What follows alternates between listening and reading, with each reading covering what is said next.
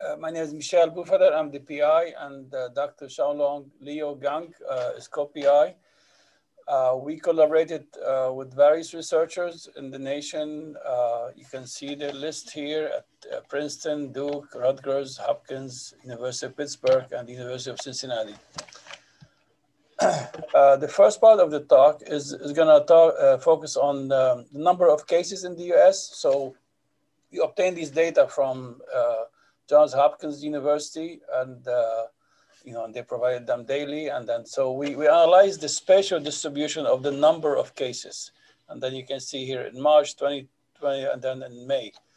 And then like, if you zoom in on a certain region, let's say this is the Washington, DC area, we notice like the number of observed cases, they are spiky. So you have like the high number, maybe this is DC or Baltimore, and then you move, and then there's nothing in between due to smaller population, and then you have a higher number. So for us, that's reminiscent of what's observed in turbulence.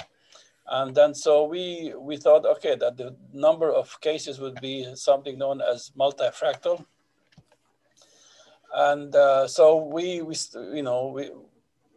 got to investigate that. So the conclusion is that the number of COVID-19 cases is what you call scaling, and then, but it's not totally random. It is correlated, and we analyze the correlation using what you call the Fourier spectrum. So first, because it is scaling, so you can find a direct relation between what's happening at 10 kilometers up to 2,600 kilometers.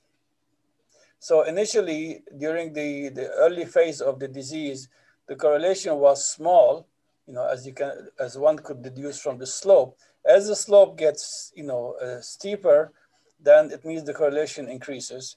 And then we noticed that the spatial correlation of the disease converged towards the spatial correlation of the population. And these are other multifractal properties that, they are in the paper. I'm not going to discuss them now. And then for our investigation, we used a relatively simple model developed, more than 120 years ago. It is called SIR model, susceptible. These are the people who could be infected, the infected ones, infectious, and then removed. These could be removed to they recover or by death. So we use this model to try to capture what is happening. And if you recall that spectral slope figure, this is here shown as a time series using also our model, which is the line. And then one could note that we were able to reproduce the spatial correlation using that model. This is just an illustration of how our model functions. So we start with the population that is multifractal, and then we assign the model for infection. And then you can see these are the number of new cases. Of course, with time, the number of new cases would subsides. The conclusion of this is that, the first thing was, the major finding for us was the spatial distribution of population is multifractal.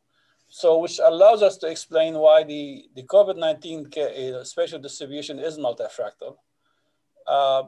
There are major work where they use big data to model the spread of the disease using number of people, using their phones. So our approach, provides a compromise between the big approach, the big data approach, and fitting models at small towns, say at the scale, say of Newark. And there's always issues of privacy using big data. And the other, again, this is maybe pure modeling, but we believe that paying attention to spatial correlation would constrain the model so it doesn't go wild. The next part of my talk is about the movement of viron, or it's called them particles, in the supermarket. Imagine this is a supermarket that is 40 meters long, 20, 25 meter wide, and then you have the doors here, the red arrows. These are where the air comes from, vents, and then the white arrows are the return vents. This is hypothetical. And so we use CFD simulation, the Coyotrans, to model the movement of air in the supermarket. And I want to show here the results. Our focus was on the attachment of the particles. There are a lot of studies they deal with the transport. But for us, we say, okay, you know, what happened, you know, because we do know that the virus or the particles, they do attach to surfaces. So here you can see them attaching to the ceiling, the orange, they attach to shelves, you know, blue attached on the floor, which is yellow. Whereas if you don't allow for attachment, you know, even after 20 minutes, you see them spread all over the place. So therefore, the attachment on surfaces is important when you want to predict the indoor transport of viruses. This is one curve here where you have one graph. You have the concentration at 5 meters from a source, the source. This is without attachment of 5 micron droplets, so it is 20% the strength of the source. With 25% attachment, you can see this is like maybe 12%, and then with 100% attachment is like 10%. So we conclude that the attachment doesn't play a role, which means the type of surfaces in the supermarket is not going to play a major role, because there were discussions like, oh, should we use you know, metal or glass or plastic? Based on these simulations, it seems it doesn't make a big difference. One thing we investigated is also, you know, when they said, okay, there's one way in the supermarket so people could walk one-way aisles. And then we said, okay, well, one of the things that you could reduce, you know, the number of the virus particles in the air is maybe you can create baffles. This is, as an environmental engineer, we're used to using to this concept for plug flow reactors. And then we conclude that if you place these baffles in the system, you are going to reduce the concentration of particles in the air. And the other thing that from the study is that the narrower the aisles, the better the air quality, which is kind of counterintuitive, because whenever you look at supermarket, you know, you look at large aisles and then it gives you the feeling that it is healthier. Thank you.